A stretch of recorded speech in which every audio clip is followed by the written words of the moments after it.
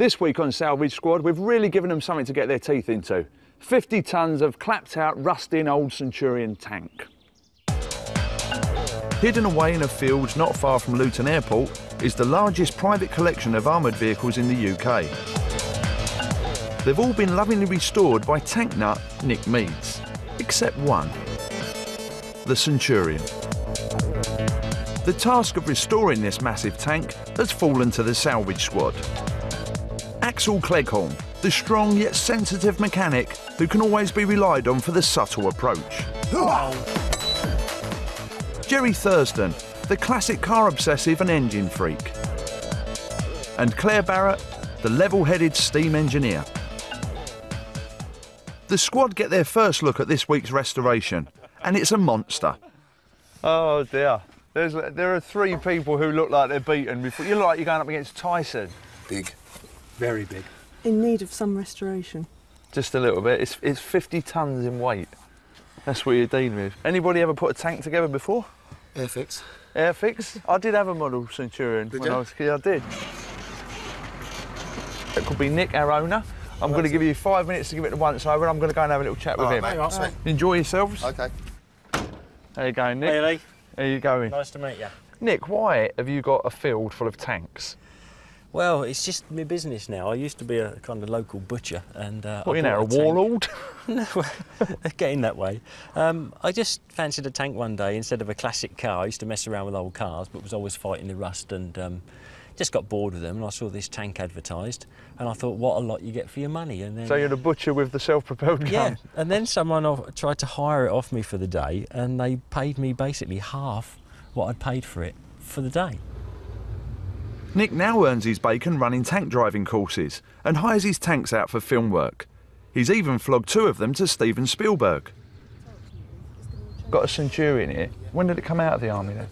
I've had her about 4 years. It was a sort of a mistake, really. I didn't know much about Centurions, and I thought I'd have one anyway. It was an MOD sale, and it's a bit of a big white elephant. Can I ask how much?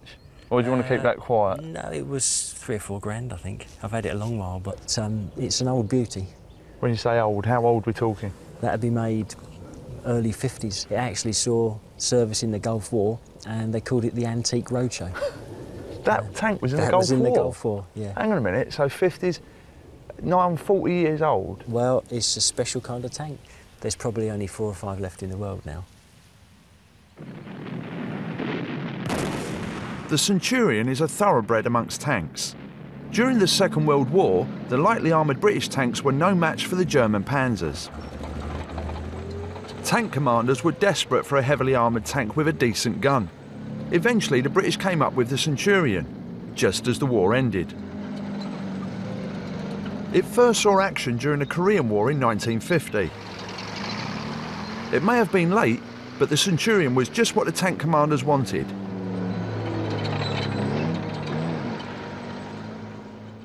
The Centurion last saw action in the Gulf War in 1991. As a tribute to over 40 years of service, Nick wants to restore our tank to its Gulf War condition. So you're looking to get it back up to the Gulf War spec? Yeah, so I want it to Gulf War spec. 10 years ago. What do you think about the Salvage Squad though? Do you think they've got a chance? They're pouring over it as we speak. I think they have picked the hardest tank possibly in the world to do, and I've spent hours and hours, and I'm still going downhill on it. Everyone wants to see the old girl running again, but no one's kind of rolling their sleeves up apart from you fools, people. All right, let's just do a walk around. The squad's first task is to find out what's wrong with the tank. Tracks, mate. Wheels, tracks. Paintwork. Engine. But look at the size of it. I mean, I know, it's huge. It's monstrous. They divide the tank into 3 main areas: the turret and the main gun, the engine which sits behind the turret, and finally the tracks and wheels. Have we got all the parts to actually fix all this? No idea. That's friend, Jerry, friend. This is Nick, he owns the beast. All right. Axel, you've got your red book there. Yes. Yes, I have, mate. Have you made copious notes? Yes. That well-known gladiator. What's wrong with it? Obviously, it needs a clean. Yeah. You know that. A bit of gardening, because I saw there's Yeah, I forest know. up there. What else we got? But yeah, all these this stuff has to come up. I mean, how far, what kind of level are we looking at? Well, we've got to do it good. So we've got to get all that paint off? anything that's loose has got to be seriously scratched off. There's It just needs. 109 other things, There's a isn't there? load of things. A Centurion is trouble. It's all right, we've got tracks, we've got wheels. The squad have jotted down a list of tasks needed to bring the beast back to life. It's a truly mammoth task, and Nick wants it all complete in time for one of Britain's biggest military shows. We've got about, what was we saying, about a couple of weeks? 2 weeks, yeah. Hold on, I'll just do it here. There you go. Oh my life. There's no time to waste, so the squad hit their #1 priority, the engine. If that doesn't run, the tank's going nowhere.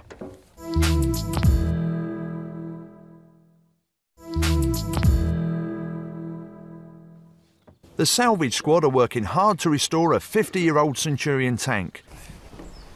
Jerry's passion is restoring classic cars.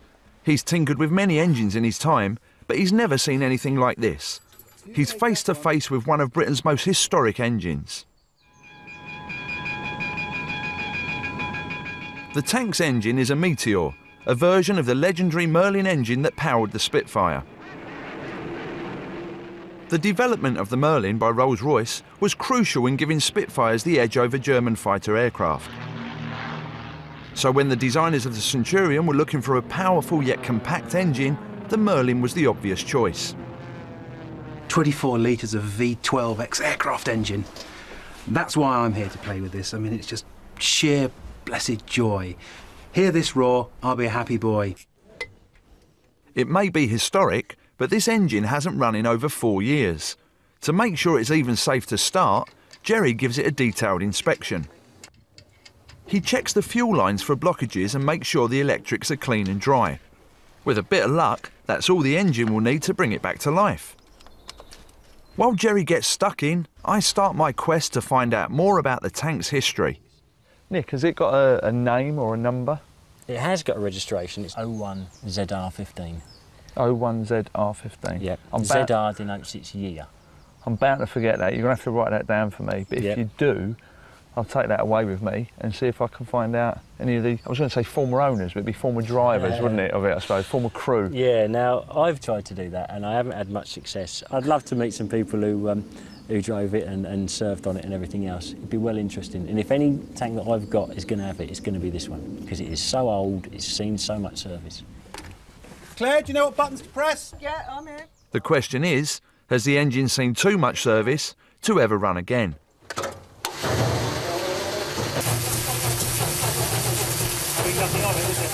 Hold it there. It's not having it, is it? It's spluttering. Yeah. But if that was going to go, that would have gone. Right. If you see what I mean. Do you not want to try it once more? Yes, spin it once more, one more again, time. yeah. But I don't want to wet it up though. Yeah, don't worry. Nah. It's dead. Dead. Jerry starts trying to hunt down the problem.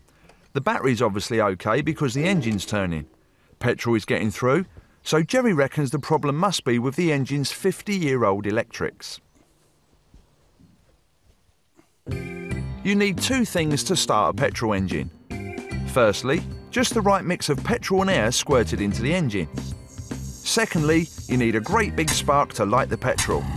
But the Meteor's antiquated electrics don't produce a big enough spark to start the engine. Jerry's had an ingenious idea to replace the old electrics with a modern electronic ignition from a Jaguar sports car. Do you know what my instant thought is? What's that? Another V12. Jaguar? Well, yeah. Jerry starts by removing the old electrics from the engine. The old system is called a magneto. The magneto is a mechanical device that needs to spin fast to generate the sparks. The problem is, at startup, the massive Meteor engine turns over very slowly and the magneto doesn't spark. Jerry's modern electronic ignition gives a good spark, whatever the engine speed. And the beauty of it is no matter how slowly the spark system is turning, it develops the same big whack of electricity. So I've rigged this little kit up here with essentially what is the ignition system from a Jaguar with its battery, with the electronics box, with a coil, and if you imagine this here is the spark plug within the engine. No matter how slowly I move this across, you can even hear the spark banging into the cylinder. And that's almost certain to fire our tank engine, hopefully first time. It's a brilliant idea in theory, but Bright Spark Jerry now has to work out how to cram the electronic ignition into the casing of the old Magneto. While the squad were battling to get the Centurion ready for the show, my mission was to track down a tank's history and trace some of the men who had served in it. Armed with the tank's serial number, I went to visit tank historian Simon Dunstan. Now, Simon, we've got a Centurion tank that we're trying to put back together. It's in a pretty rusty state at the moment, and it's I was giving it on a little bit of paper, 01ZR15, and I wondered if you could tell us a bit more about it. Sure, we've done a bit of research, and what we found so far is that it was built in March 1950, or that was the date it came into service. So it could have gone to the Korean War. Later, it would have been modified into a Mark V. Now, Mark Vs were used in Suez.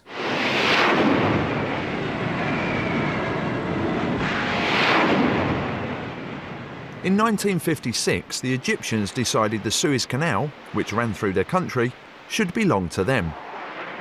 Britain and France thought otherwise. And in what is seen as a last gasp of empire, troops were sent in to try and regain control of the canal. So there you have them landing during the early days of the invasion. Yeah. So what are we looking for? We're looking for 01ZR15. So you might actually have the... Right, then we've got 02ZR, so we're getting in the same area. Hang on, what have we got here? Well, initially it's a horse and cart at the front. But yeah, there you go. You've got 01ZR15. Oh my God, there it is. Using Simon's amazing collection of photos, we'd established that our tank had definitely served in the Suez conflict. The research was going well. Meanwhile, Jerry finishes his electronic wizardry. All he has to do now is fit it back onto the engine. It's just a pig to get underneath it, isn't it? The Magneto is attached to the back of the engine. Yeah. Now, Jerry and Axel are working blind. I can reach the bolts my side. Yeah. Can you see that bolt there? Yeah? Where? Just there, where my finger is, yes? That's a... he's fitting the Magneto, but there's some nuts he can't reach from his side. So I've had to loosen up some nuts, tighten them up from this side. But it's very cramped working conditions. And a big old Jerry in a little hole, it doesn't really work. I'm certainly intimate with this engine now. Can you see that bolt there? Can you can you deal with that? There you go, done. Oh, good lad. That's it. Well done. The electrics are on, but will they work? You ready, Claire? Yeah, I'm in. That's it. Axel pumps petrol into the engine. That's it. Lovely. Right, ready? Here we go.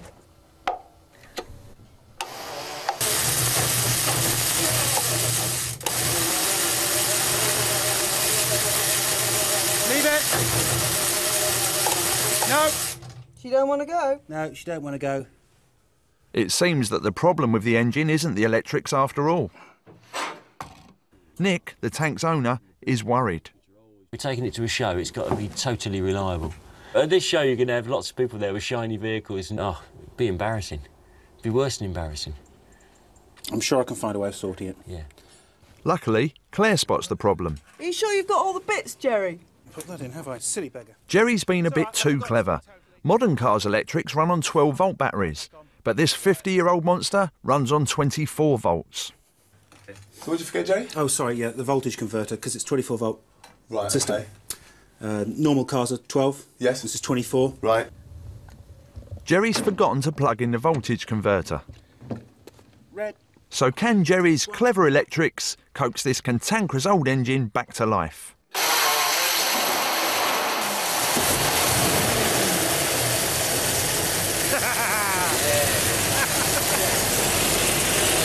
Hello, baby!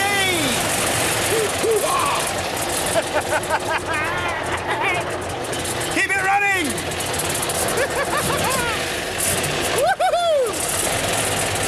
I want one in my car! That's a sound I haven't heard for a little while. The mighty Meteor engine has roared and the tank is beginning to come alive.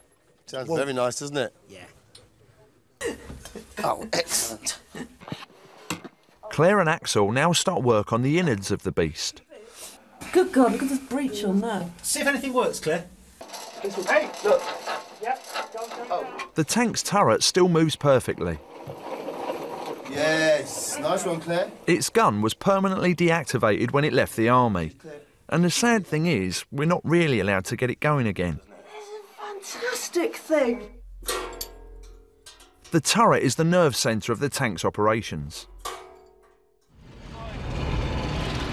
The Centurion would have gone into battle with 4 men crammed inside. The tank commander sits at the top of the turret. It's his job to navigate the tank and direct the firing of the gun. Tank echoed 400 men. The gun is operated by 2 men.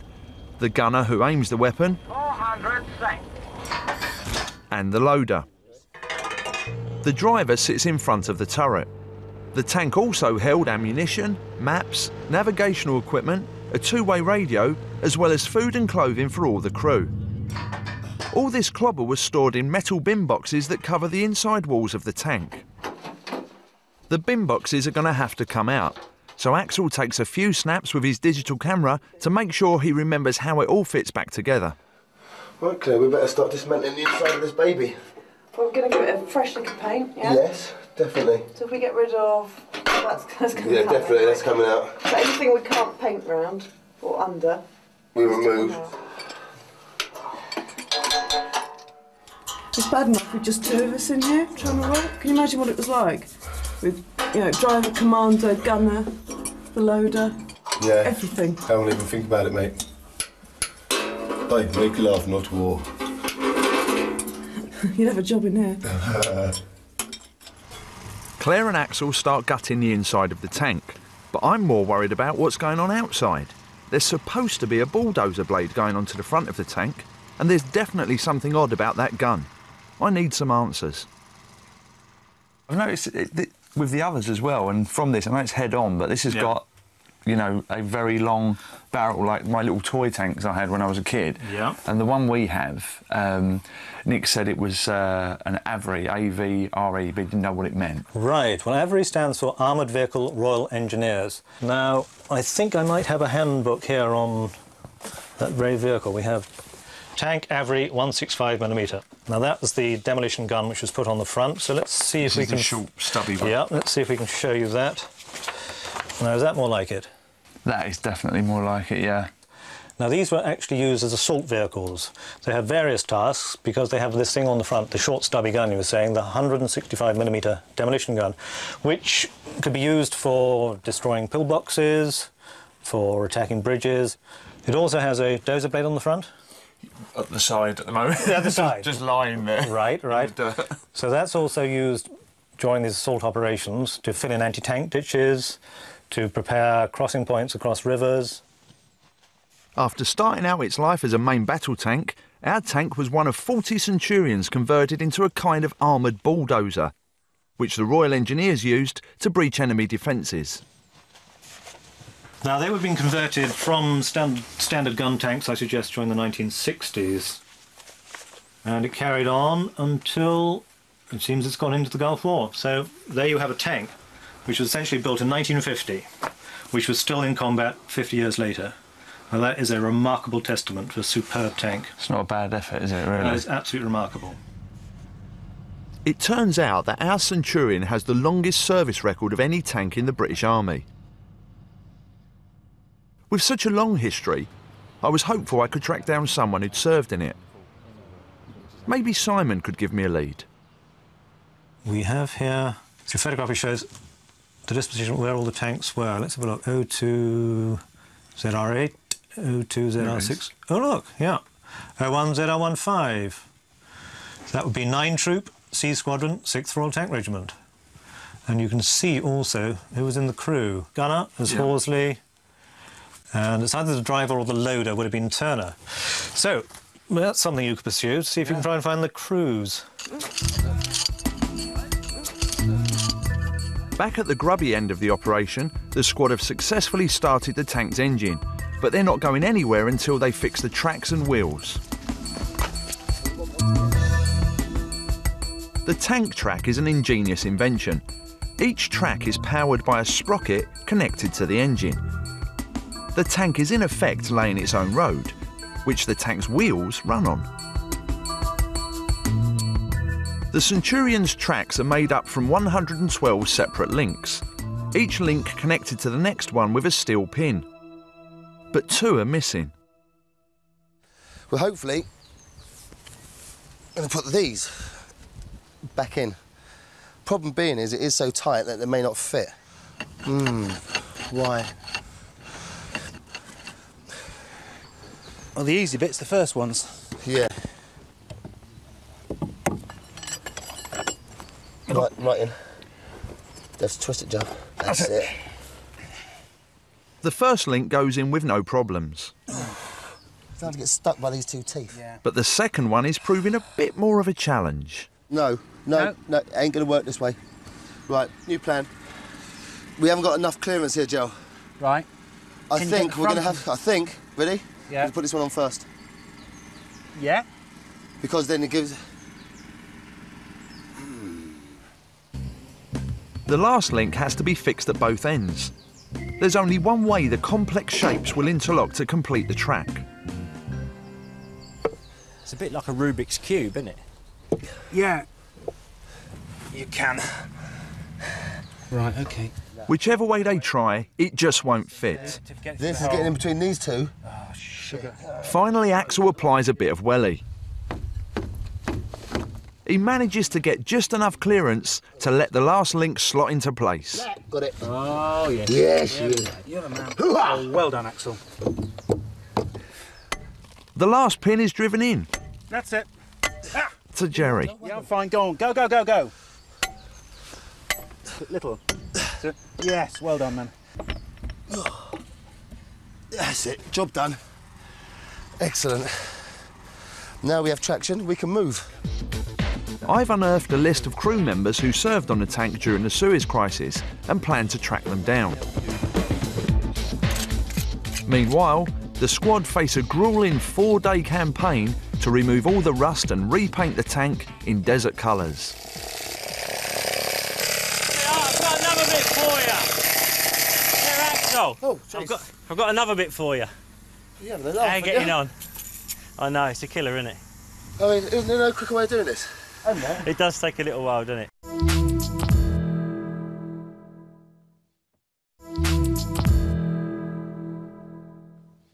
The Salvage squad have just 8 days left on their restoration of a 50-year-old Centurion tank. The main weapon the squad have in their battle with the rust is a nail gun. The steel rods or nails knock off any loose paint or rust. It's a noisy and mind-numbing task. Nick takes pity on the squad and gives them a hand. He also confesses his obsession with all things military. Is there a medical term for your condition? Tankulitis or something? I'm not the only one, mate. There's loads of tanky people out there. Well, I used to look at them as anoraks, right? And I thought, well, if I get myself a military vehicle, I won't dress in army gear. But really, it's cheap. You get a pair of trousers for 50p, don't you? That's your excuse. I mean, Einstein used to have 6 brown suits, and that way he didn't have to waste time deciding what he was going to wear in the morning. I'd buy 30 pairs of green trousers, 50 T-shirts, even got pants. Pants are 10p. My wife loves them.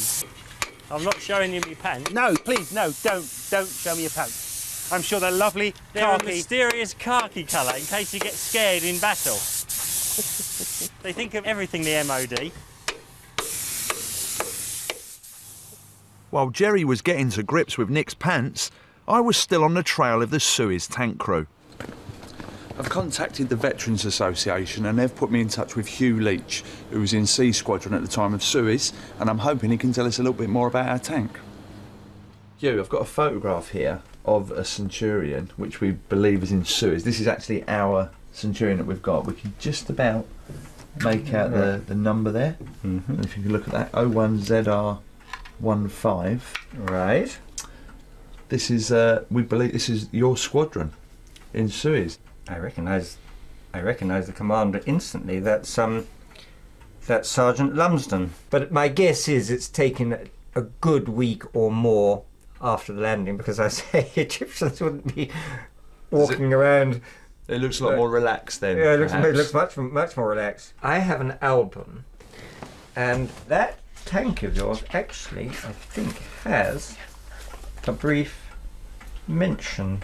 If I can find it. Here we are. Half an hour later, at 07:15 hours, the little column was on the move, led by 9 Troop, with Sergeant Lumsden commanding the leading tank. Your tank was leading actually led, of course, with the Marines. Yes. With what you command, actually led the invasion. This was the chaotic state of affairs in Port Said Harbour when Allied forces entered on the scene. Hugh's tank squadron led the ill-fated invasion of Port Said at the mouth of the Suez Canal. Tanks had been ashore for some hours and were engaged in dealing with pockets of resistance. By the end of the first day, British and French forces were in control of the town. However, just before midnight, the UN ordered a ceasefire. Overall, 22 British soldiers and over 900 Egyptians were killed in the fighting. The UN decided the action was unacceptable and the troops would have to withdraw. A military success ended in a political fiasco. I mean, this is actually a map, you know, we drew up before we landed, of course. Right. It was 07:15 hours, wasn't it? When a great moment of glory of your attacking. My guess is it was about there. And then it would have led the advance probably along Muhammad Ali, Sharia Muhammad Ali, until they got to the gasworks, which was there, which I think they reached about midday. I mean, was the fighting quite heavy? Because that's about 4 to 5 hours. Yes, it was. It was, yeah. You had to go very slowly because there was all the sniping from both sides of the. From both sides, and of course from upper story windows. Yeah. And street clearing is a very, very slow process. Was it mostly small arms? Mostly small arms, yeah. and I think the odd grenade. The squad's efforts now turn to the next chapter in the tank's history, the Gulf War. On the 2nd of August 1990, Iraqi forces invaded the oil-rich state of Kuwait. The United States amassed an army from 39 countries around the world to repel the Iraqis. Of the 3,000 tanks used in the operation, our Centurion must surely have been the oldest. It was used by the Royal Engineers to breach the formidable Iraqi defences along the Kuwaiti border. To protect it from modern weaponry, the 40-year-old tank was fitted with an additional layer of top-secret reactive armour. I've got some photos in the back of this. Should give us some idea on what the armour looked like.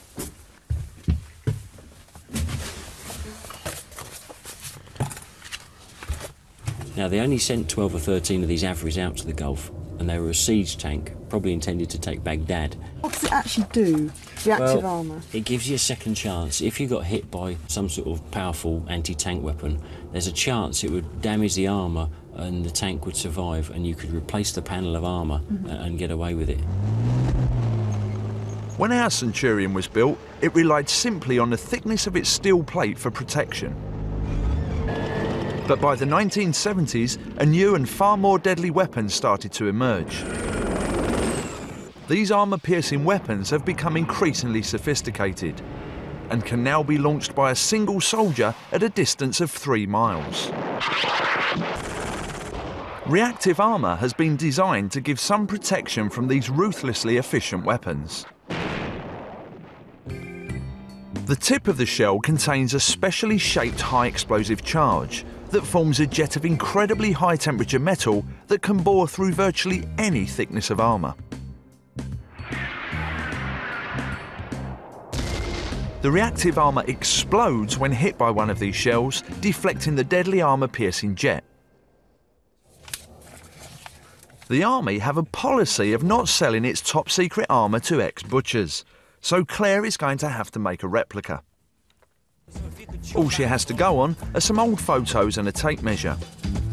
The replica armour will be made from 3/4-inch steel plate, which can't be cut in the middle of a field. So Claire cuts out a cardboard version of the armour as a pattern for a local engineering firm. The armour must fit like a second skin around the complex shapes of the turret. If Claire's measurements are out by more than a few millimetres, it won't fit. While Claire gets stuck into some precision engineering, Axel decides it's time to get physical and fits the bulldozer blade. Where did I see that massive crowbar? The blade has to be fitted to 6 hydraulic arms. Thick steel pins hold the dozer blade in place. Oh. Yeah. Well, it looks the part, doesn't it? Doesn't it? Yeah. Oh, smashing. Nice one, mate. The bulldozer blade is on. Claire's taken her template and drawings to a local engineering firm to get them made up in thick steel plate. Finally, Jerry washes down the tank to get it ready for painting the next day.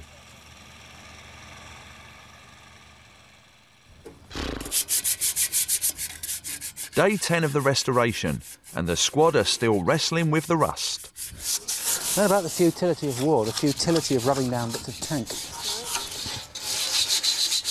You know what this is, don't you? Without its rust. It's the document case, the map case from the back. No maps in it. There's some rubbish. This is a letter. This is P. Foster. HM Forces Gulf War. This is your actual Gulf War letter? Yeah, yeah. It's from Captain Foster to Mrs. Foster. 6th Troop, 32 Army Engineering Regiment, and it's got one of their funny postcodes on it. That's your man, isn't it? That's your the man. man who knows that tank inside out, I bet. What, you got on falling over it? Letter found in the tank No. to Mrs. Foster, HMF Forces Gulf. No. Oh, you didn't read it, did you? No. Right. No. What do you think we should do with this then? You got some information. We've got a name. And it's the Gulf War, so it's just leading on the story from the photographs you found. Superb. I'll see you later. I was off to track down Corporal Foster. Meanwhile, Claire's armour returns from the machine shop. We've got this construction back from the machine shop, which they've made from my terrible cardboard patterns, and we're just going to see if it fits. The colossal suit of armour has been tailor-made for the tank. The armour, which weighs as much as a small family car, has been designed to fit the tank precisely. An error of just a few millimetres, and we've got problems. We don't want to scratch the paintwork. No. I'll go that way a little bit. Oh, I think it looks marvellous. it's not bad. It's not But bad then at I'm all. bound to say that. She's knocked a bit on the bin at the back there. The other side is exactly the same as this side, isn't it? Where it's catching. Yeah. Yeah. Beautifully symmetrically wrong. Not wrong, just generous. Yeah. We'll take it back to the machine shop and take that little extra back off and give her a lick of paint. Claire puts a brave face on it, but the squad are now falling badly behind. With only 2 days to go, the replica armour is taken back to the machine shop. This time there can be no mistakes. Claire goes through the changes with Julian, the machinist. It was a good fit. Well, it looks nice. It was a good fit. Just a couple of things. Just a couple of things. This edge here, it clipped the bin boxes on the sides. Gotcha. So I didn't quite get that right. As the armour gets a few final adjustments, Jerry paints the last of the bin boxes. It's now time to refit them all back in the turret. That's... We have the new drawing on it. Look. Why don't you get in the tank, All right. crank up your computer, and I'll Right. just chuck bits in at random to you. You chuck bits in me Yeah? at random, okay. Here you go, Axel. First bit. Thank you, Claire. Right. Axel took loads of digital pictures of the inside of the tank. Yeah, I'm trying to look at where this first box is going up. They're now downloaded onto his laptop. He reckons this will show him exactly where all the boxes go. Claire has her doubts. Somewhere. 3 boxes and a long bit at the end, yeah. Excellent. You're going to be all right there. Goes next to it there. After 8 days of removing rust, Jerry sprays 25 gallons of the Army's finest sand-coloured paint all over the tank. Go on, Axel, just stick one more bit. It's in. Only about 6,000 pieces to go. Claire, I haven't got any more room. Honestly. Wait, what about this bit? That bit is nowhere to be seen. How can you lose a bit that big?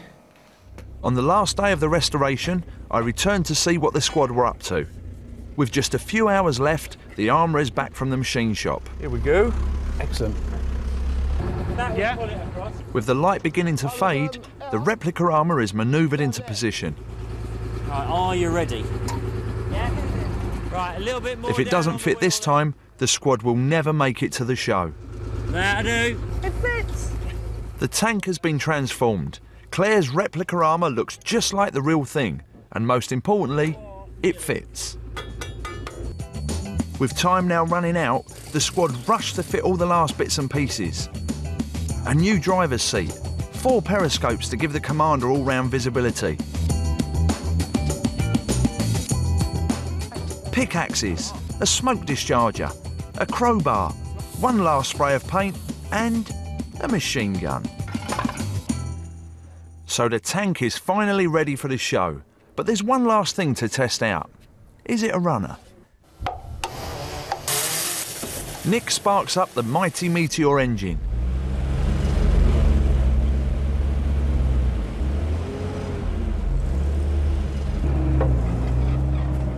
Guided by Claire, Nick reverses the lumbering beast onto the test track.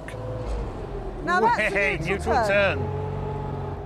The tank's going well, and the squad are itching for a drive. 27 litres at full bore. Woo! Nick wants to find out if any of the squad are good enough to drive the tank during the show. Time for a competition. That is scary. Oh, it's beautiful. Claire draws the short straw and gets the first run. Into gear? Yes. I'm doing this for women drivers everywhere. Not that much. No. Yeah, that way. That way. That way. Yeah, no, slow down.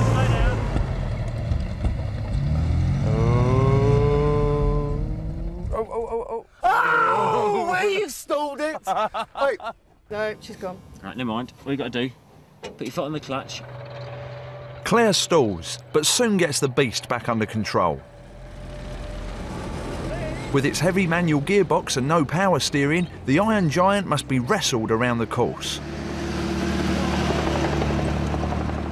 Next up, Jerry. I can't get in. No, I really can't get in. Your turn, can't Axel. bend. Yes? No? I think that's a refusal at the first gate. All right, I'll have a go. Finally, it's Axel's turn. Now, that's it. Lovely. Just keep it like that. Chugging along well. I hitch a ride in the commander's seat. Axel's going well, but he can't get it out of second gear, and he's still nowhere near the tank's top speed of 22 miles per hour. A faultless round. Surely something to do with my directions.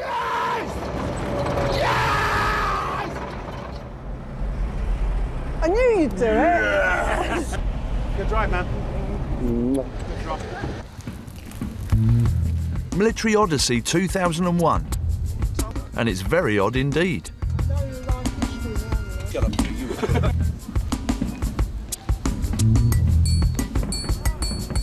Hundreds of people have come to the Kent County Showground to reenact 2,000 years of military history.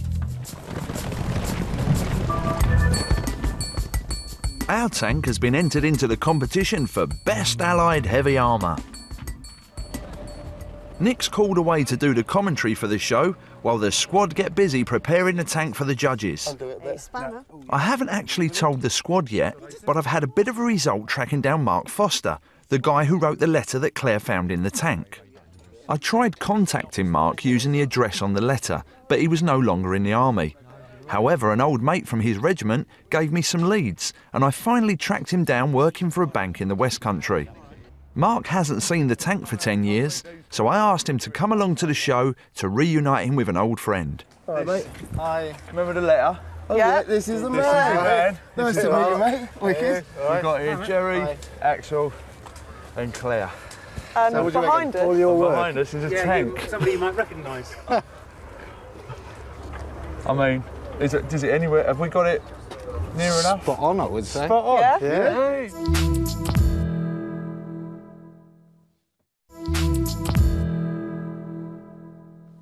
The salvage squad have spent 2 weeks restoring a rusting 50-year-old Centurion tank in time for one of Britain's biggest military shows. Mark hasn't seen the tank for 10 years, so I asked him to come along to the show to reunite him with an old friend. Hi, mate. It's exactly as it was, apart from all the gubbins that we used to have, and you know, Just like, is that your personal gear and that? And, Actually, talking of which, personal gear, I believe that is yours. that's how you trace me. That's how we find So it. we found you. You left it behind in the map box. It's there. Do you want a stamp? I'll post it on the way out if you want. You haven't read it, have you? I haven't read it. I haven't read it. You're rather emotional, you know, sometimes. I didn't read it, mate. Did you actually write it in the tank? Yeah. Yeah. We actually met a guy who was in the same troop that this was in. Really? In Suez in 1956, and it kind of, for a brief spell, it actually led the way. Yeah. In the Suez campaign. Well, this was the first tank off at Al Jabail as well in the Gulf. Really? Yeah. Yeah. So it's done its job then over the years, Yeah, hasn't it? it's done really well, and as I say, it went all the way up from the border through to Iraq. I mean, how much confidence can you have in a 40-year-old tank that you was in at the time? You'd be surprised, actually, in support of the American forces. Right. And they're in their multi-million-dollar tanks that's stuck in the sand, and this whole thing's chugging away. There you go. A bit like the tortoise and the hare. Absolutely, yeah. Take the mickey, because you were in a 40-year-old tank. They did originally when they used to see us chugging away, but of course, you know, because they've got automatic transmissions and all computerised systems and all that, and here we are, pulling away, and see you, lads. There we go. So everybody's looking at us, and, you know, we're the first in, and then all the Americans come charging through. If you're first in, then are you like you're taking everybody? When you're saying looking at you, you mean like looking at you like that. You know? Well, that's very pleasant, isn't it? Absolutely, yeah. So you know, you're number one, and then all of a sudden, as I say, the Americans came through and brought up the rear, per usual. Took the glory, shall we say. Took the glory. And listen, I don't mean to be rude here, Mark, but there's a prize being awarded for the best vehicle here today. Right. And it's about 2:30, and we're just coming up for it now. Yeah. So, do you fancy commanding us all the way over Absolutely, yeah. Excellent. there? If I can remember how. The tank is competing against 2 armoured personnel carriers, an Abbott self-propelled gun, and a couple of small Stuart reconnaissance tanks.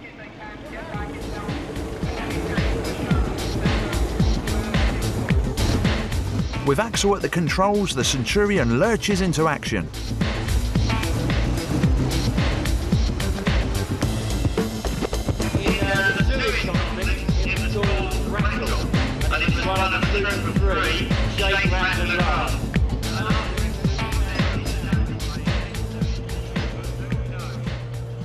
During the Gulf War, the tank was not only the first in across the minefields, but also the last out, clearing up the carnage left by the conflict.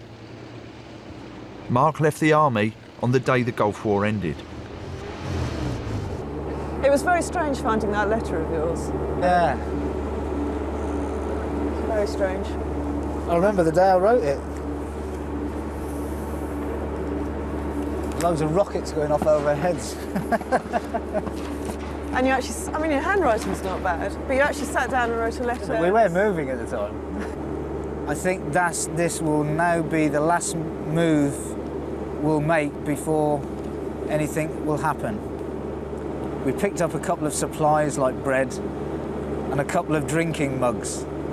When we asked how much, he just let us have them. So we gave his children some chocolate and sweets. You should have seen the kids, they thought it was Christmas.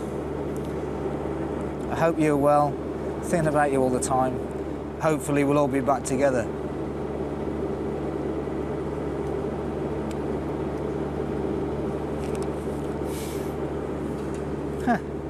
Long time ago.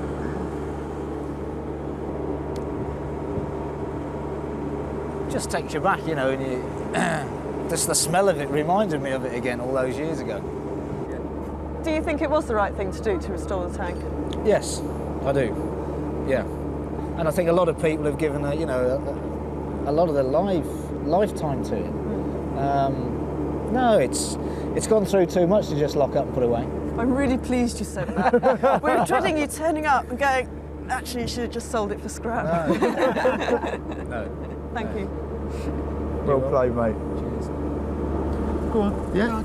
In just 2 weeks, the squad have resurrected the tank's engine with a modern electronic ignition, restored the cramped interior, fitted several hundredweight of additional armour, and given the whole thing a nice beige paint job. Everyone's exhausted, including Nick. I asked him what he thought of the squad's efforts. Centurion has got to be the hardest one to work on. It's a nasty old bus. It's just everything's awkward. Yeah. I mean, we've modified this in many ways now, and it's a usable, serviceable tank, and I find all sorts of little jobs for it.